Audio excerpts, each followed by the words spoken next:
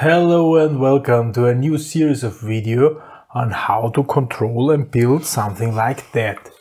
Okay, what is that? Well, I want to use it in my teaching. Okay, I want to control the temperature of this element. That's it. That's the purpose. I want to make, a control with feedback. So we are measuring here. There is a sensor, a heat sensor down here.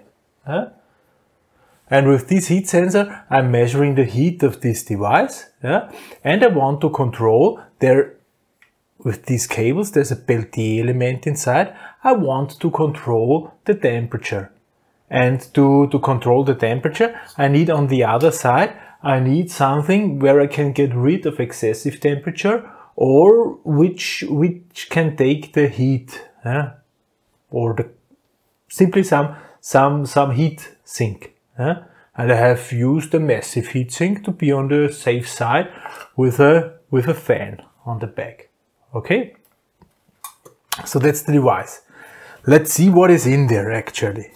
I mean, this part which is temperature controlled and the heat sink. Okay, but what is in between? In between is something like that. That's a peltier element. It's a semiconductor element. It has two sides. Actually, it's flat. It has two major sides. Let's call it this. Of course, it has more sides than two. And we have connectors. If we connect this, here plus, here minus, one side is getting cold and the other one side is getting warm. So temperature is transferred through this element. If I connect it the other way around, the hot and the cold side also changing sides. So if I adjust here, this is a 12 volt element, okay? So it's designed for 12 volts. If I apply here 12 volts in this direction, this will get, I'm not sure if this is getting hot or cold. If I apply 12 volts in the other direction, this will be the opposite. And the other side is then also. So if this side is getting cold, this side is getting hot. If this side is getting cold, this side is getting hot. Peltier element. Should not really be used for cooling or heating if there are other possibilities because the efficiency is rather low. So this side is getting cold and this side is getting much warmer. So there is not only the heat from here, there's also losses and so on, and the losses are quite high. However, I want to use this because it's rather simple. And I'm not really sure if this is allowed. However, I also want to control this with pulse width modulation. Okay. So I need something which is switching. And there I thought of this little device, this one. L293 motor driver. Because for this, it is really not matter. It does not really matter if it drives a motor, if it drives like that. And it can also exchange polarity. However, I then realized this little thing here, it's a little bit too small to cope with the power of this peltier element. Okay, little motor is fine, but the peltier element is a little bit too much. So I went online and bought this.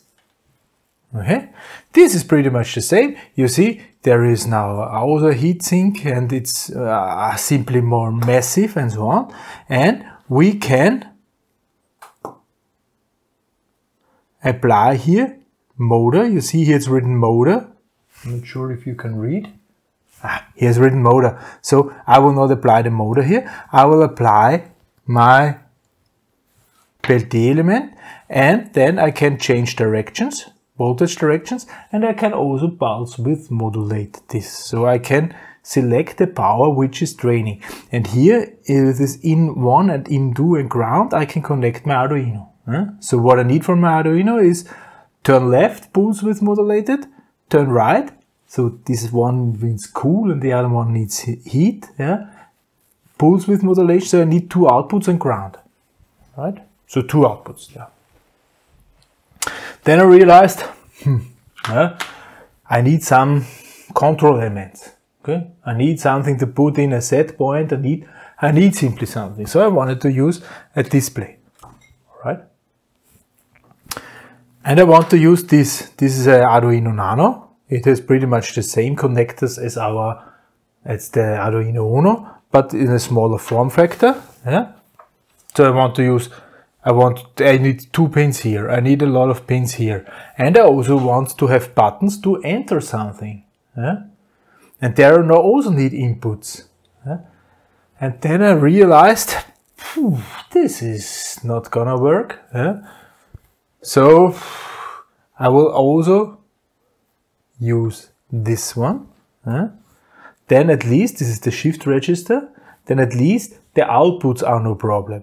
But however, I'm not sure if I can manage somehow the display to the outputs. So I was very close to exchange this little thing here with that. Okay? Because there are a lot of in and outputs. And then I thought to myself, hey, I mean, this is a small project. I cannot use an Arduino Mega for this small project. Who am I? And others do have had the same issues in the past. Yeah? There were things developed to overcome this. Bus systems. Yeah? So we heard about SPI bus, I2C bus and so on. Yeah? So maybe there are some possibilities. Yeah? So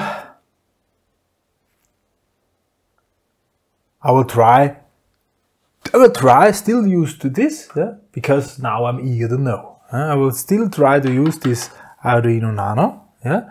So 2 outputs for that. This I will see. I think there are possibilities to use this with a bus system. Yeah? And then I want to use this thing here. Yeah? Keyboard. Yeah? This is multiplexing. Also a technique on how to reduce in and outputs. Multiplexing. And I shortly want to explain to you how this is working. You see? You do have here this keyboard. Yeah? It's also part of the Arduino package we have used in our lessons. Yeah? And then there are switches on. Yeah? It's a buttons. Yeah? And you see there are only 8 connectors. So how is this actually working? How is this actually working?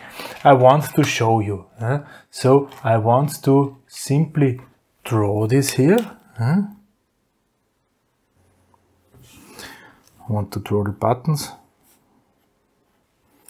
That's the keyboard. Here's button 1, 2, 3, 4, 5, 6, 7, 8, 9, 0, star, hashtag A, B, C, D.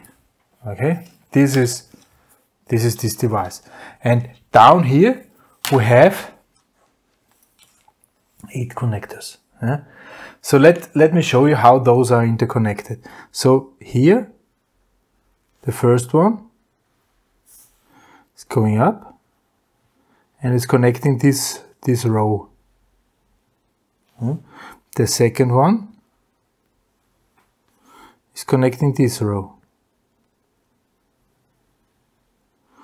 The next one is connecting this row.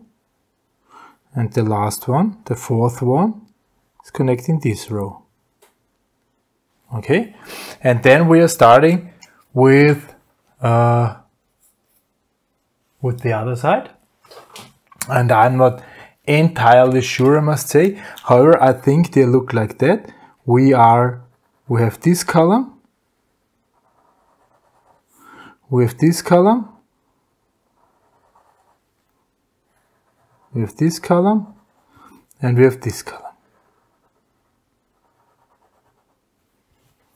These are the 8 connectors. Alright? And what are the buttons now doing? The buttons are connecting those things to each other. Or not. Usually they are not connected, and if we press, they are connected. So here, these buttons are connecting those things to each other.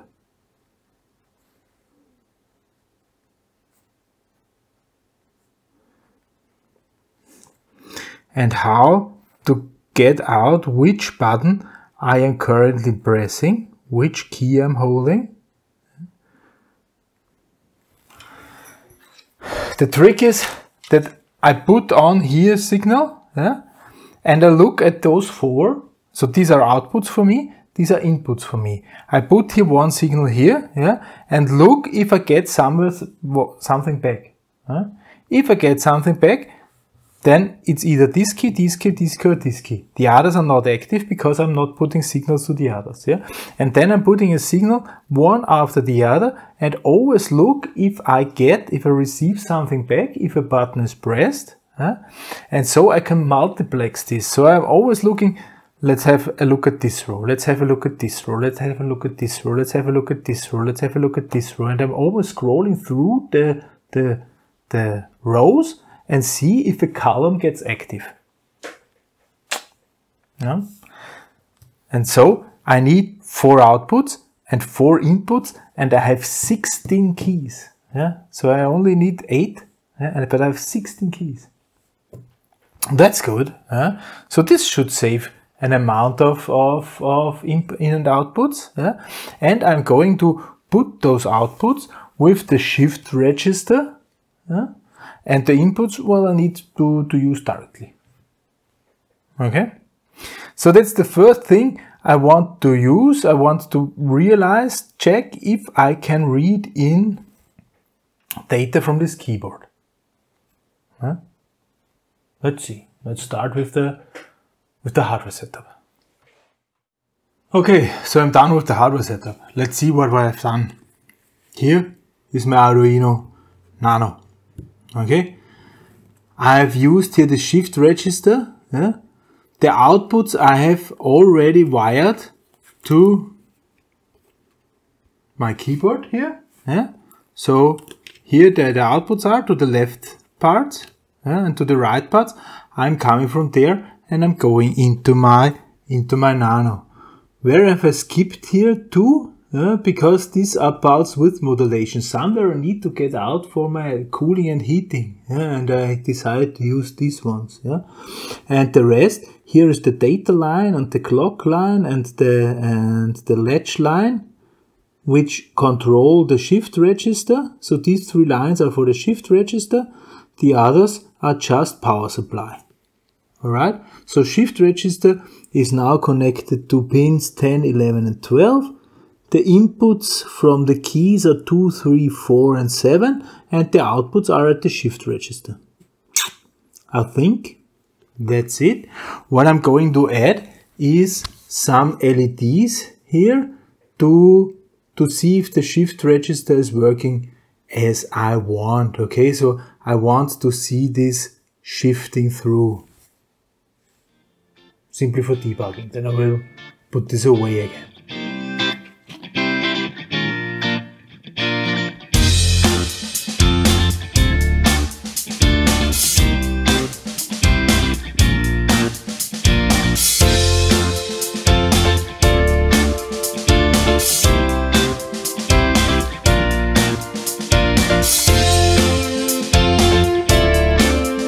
Good. So now I should be able to read this in, I hope, if I code everything correct. Let's see. Okay, so I've spent some bucks and used a thing which is called Visual Micro. Okay, Visual Micro for Visual Studio. Because I wanted to try to use to program my Arduino. My Arduinos with Visual Studio to get benefits from this.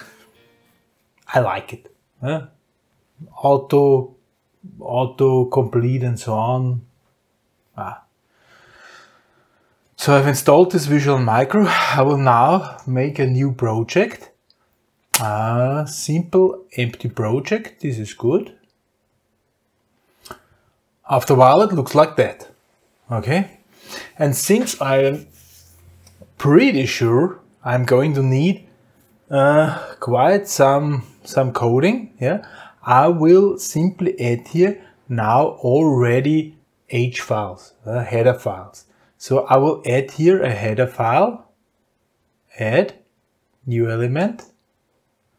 I will call this a header file and I want to call this IO pins.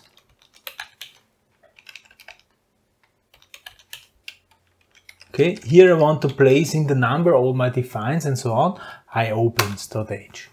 Here it is. So I will define. What do I need? What do I need? Well, I need of course the pins, the latch pin. This was at 11. I was pretty close to what we have done in an Arduino. The latch pin, then the clock pin. This was 10, yeah. And then there is the data pin. This was 12. This is for the shift register. Okay, and then we have the inputs which are coming back from the keyboard. This was 2, 3, 4, and 7. Okay, so define row 01 pin and 7. Good. That's it. Save this, and here I will include this IO pin.h. Here we have it already auto complete and so on. Maybe I should make this a little bit bigger for you. Good. This I can delete. This I can delete. Here in setup, I will begin with serial for sure. I will begin with serial, and I want to the key modes. I need the pin modes, of course. Yeah, I need of course the pin modes. Here, these are. Let's do it like that. Looking good. So it's pin mode. Which pin? This one as an output, an input, and I will use input pull up. Talked about this, that this is not working at all. Then we have 2, 3, 4. Good. I've made my own shifter object. All right. I will include this now. Add library. I will place this library down there. User installed library. I will use the shifter here. Here it is, shifter.h. What it can do is we can define a shifter. This is the shift register. So shift reg, or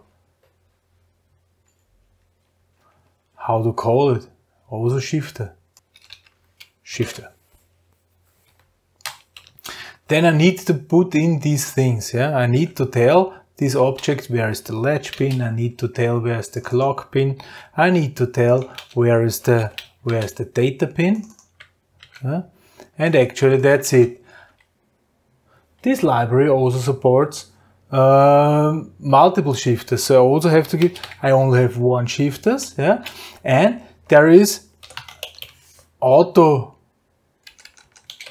update. What is that? I will show you afterwards. So I have now put in this shifter, and actually what is the first thing we want to have there?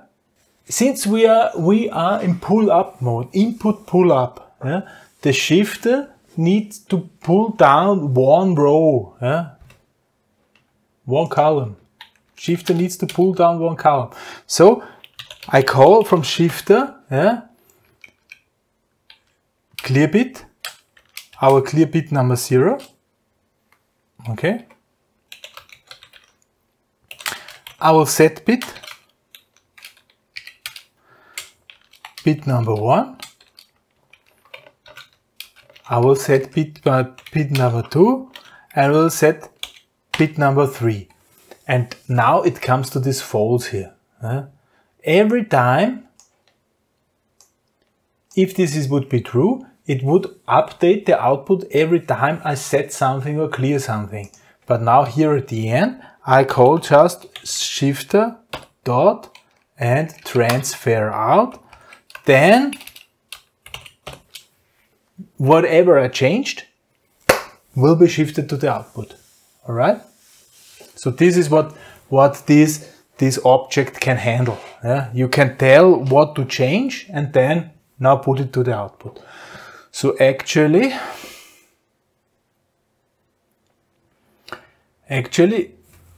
we should see this. If I plug this in here now, now we are getting really a lot of cables here. Let's plug this in.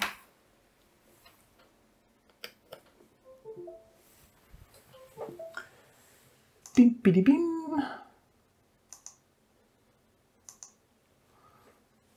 And now I press here upload, build and upload, then it takes a while.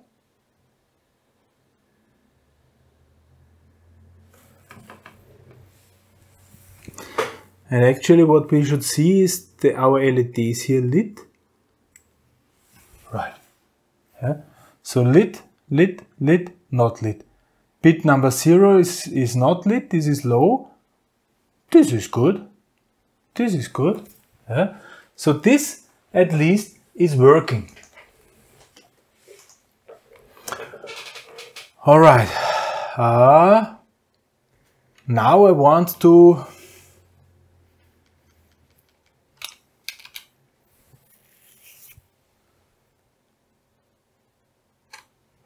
I simply want to read out. Yeah, I simply want to shift this. Yeah, so I will have a jar and I will get key. I will make a get key function,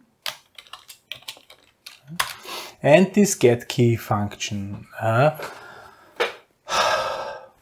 should know which row is asking. Yeah, so static unsigned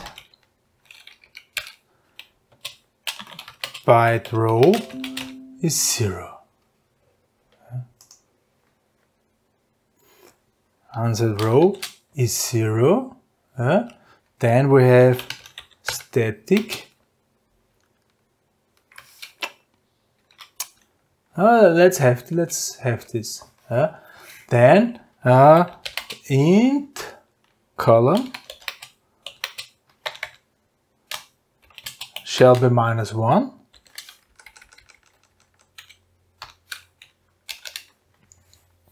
And I'm going to read in, yeah. And since I'm pull up, I will simply write digital read.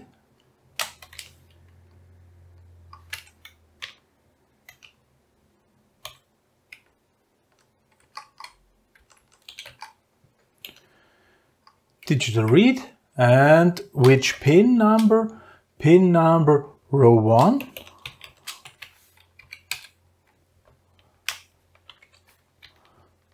Then column is 0. Okay. Row number 2, column. If we are at 3, it's 2.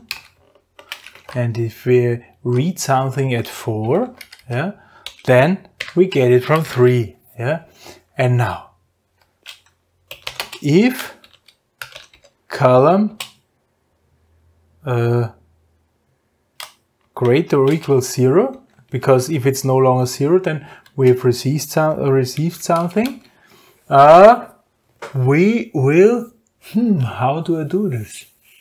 I only want to have this once. So I will also remember if there is already a button pressed.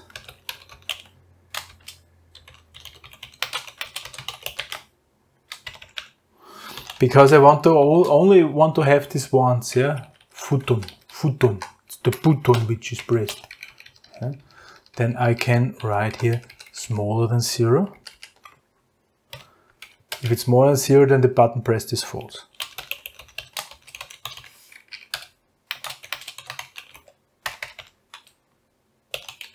That's for sure. Huh?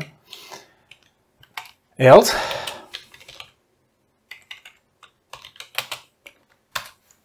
if we received something, yeah, if the button is not pressed,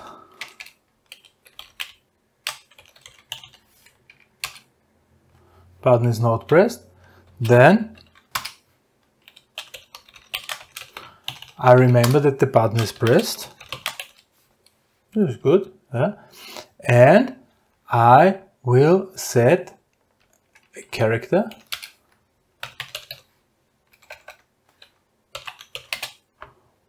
key.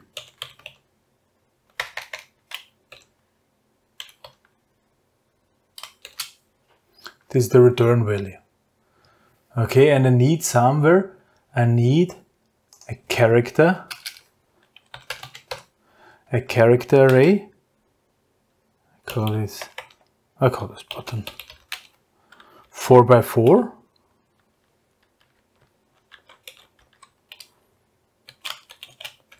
And this is, first it's 1, then 2, C, and D. And I will simply say the key is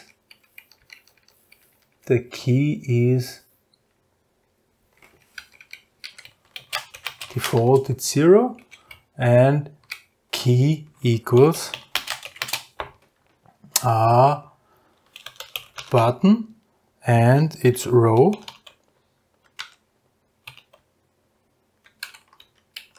and color. This is good. This is cool. And in the end I have to return the key.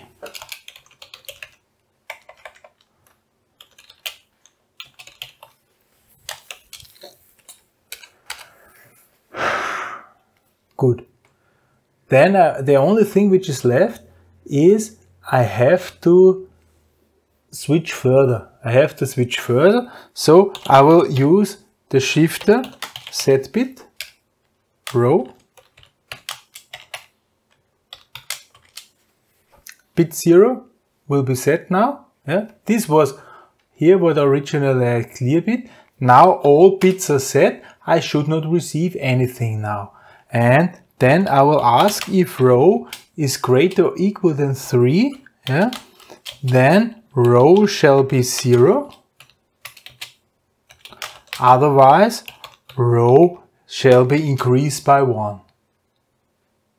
So now row is growing until it's 3, then it's getting 0, and then it's growing again. Yeah? And we will now shift the clear bit.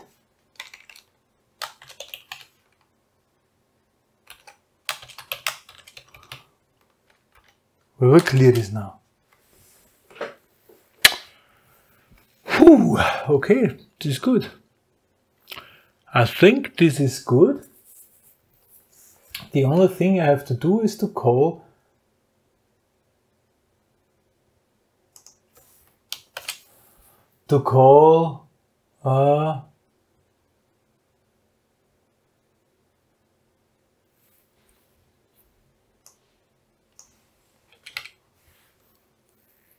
this is good, unsigned byte. There's no unsigned byte, there's only a byte.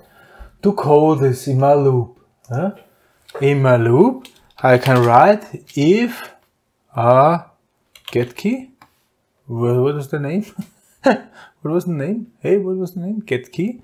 I'll write this in big letters because then I will stick to my own rule that the functions are big. Get key. If this is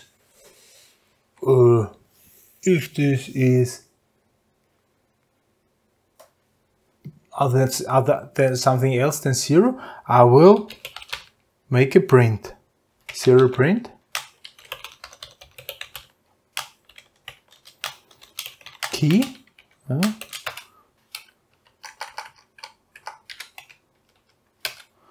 I'll make this char key. Make it like this.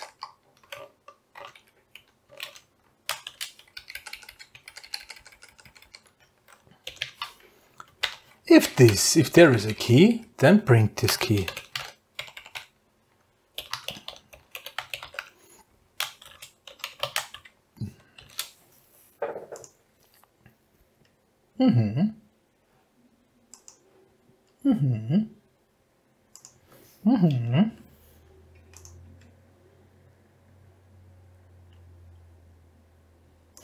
I will delay 100 milliseconds that we can see this switching through. Let's upload. Let's see what this is doing. It's compiling, it's uploading. What do we've got? Nothing's changing. Ooh, of course. Of course, I also have to call this shifter transfer out. I also have to call the shifter transfer out. What was this? This was wrong.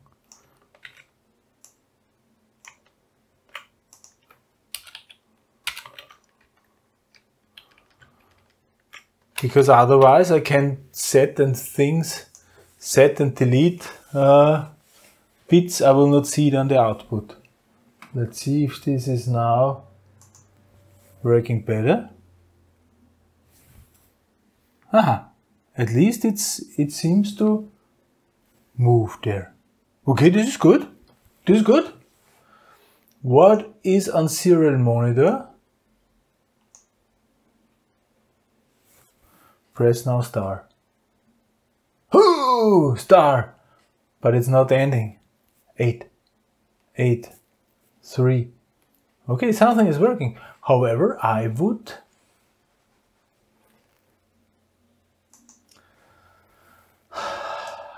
expect that this is not repeated. Why is that?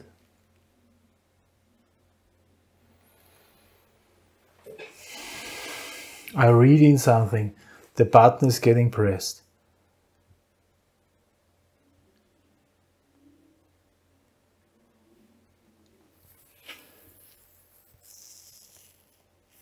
Switch to the next column, to the next row. Switch to the next row, and then no button is pressed. Aha! Of course, because I'm switching to the next row, this button pressed will get deleted.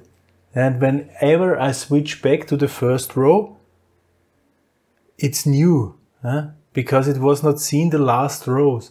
So whenever the button is pressed, I'm not switching rows. This is good. I'm not switching rows, so I only do this if there is not button pressed.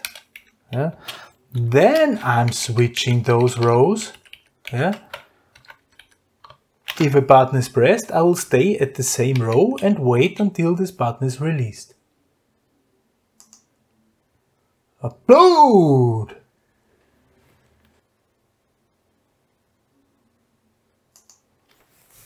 Let's see.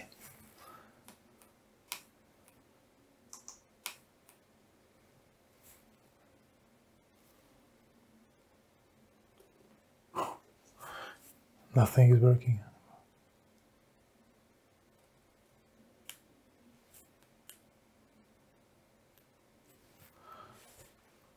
But something is working. Something is working. Look at that. Yeah. If I press a button here, it's at 0. It stops. Yeah, at the lowest line. If I press this, it stops at this line. So this is working. It's no longer moving, but it's not.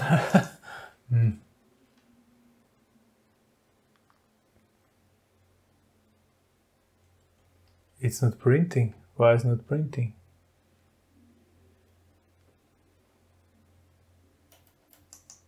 Ah, so auto scroll. This is funny. Yeah, 1. Yeah, 2. Yeah, 3. Yeah, now it only is 1 time. Okay, and I only want to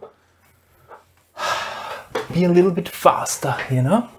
I only want it to be faster, so simply because the delay is too much. Yeah? If the delay is higher, yeah, then I probably will not see. This here. Yeah? This will just flicker, I guess.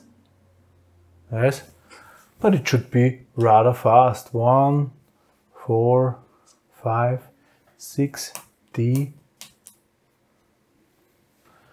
This is good. All right.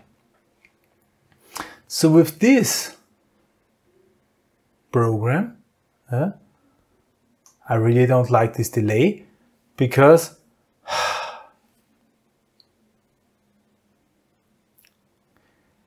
you know, it is a control. It will be a controller, and the delay in a control is always bad, no matter how short. This is absolutely not necessary. So what to do?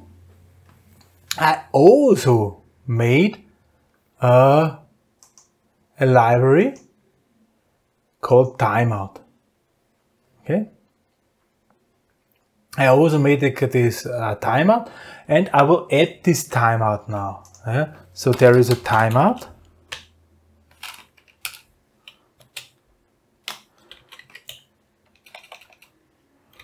Read next key.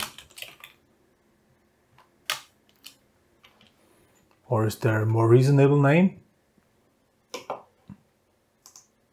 I'll call it button check.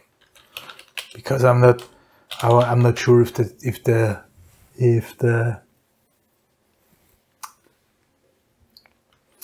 key, yeah, and this I want to do every 10 microseconds. Okay, I can do it like this. Yeah, and now this has a function, button check, punkt timed out. Yeah. If this is timed out, I will do this, I perform this.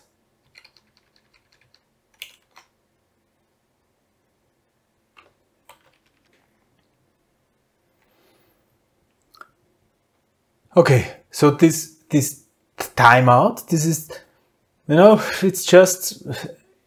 it's storing the milliseconds, yeah, whenever it was produced, or if I'm calling this button check set now. Yeah. Now it's storing the milliseconds, and here it only checks if the milliseconds are over. So this encapsulates somehow this storing milliseconds and so on. This is a small, I will also have it for download down below the video. This little timeout library. Okay, button check. There would be also the possibility of .set timeout. Then I could give a new value. Yeah? But I only want to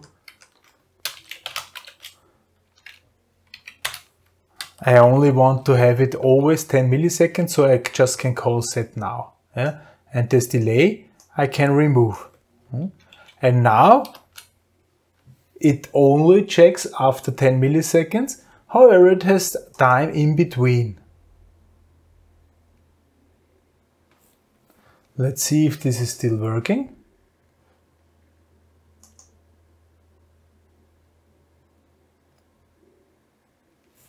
Still flashing? Yes.